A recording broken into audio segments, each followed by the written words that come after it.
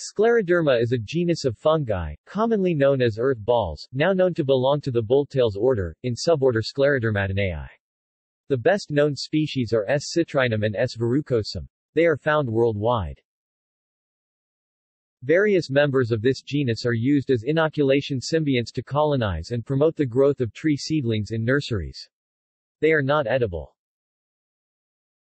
The name comes from the Greek sclera meaning hard and derma meaning skin.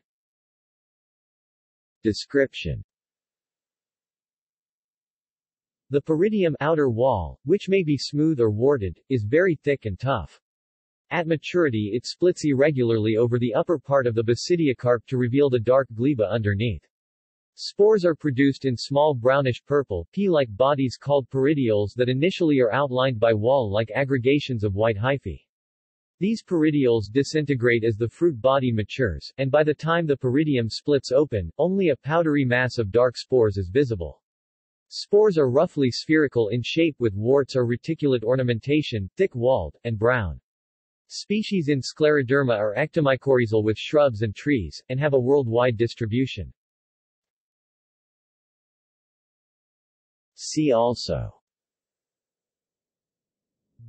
List of Scleroderma species. References. External links. Scleroderma, fungus, in Index Fungorum.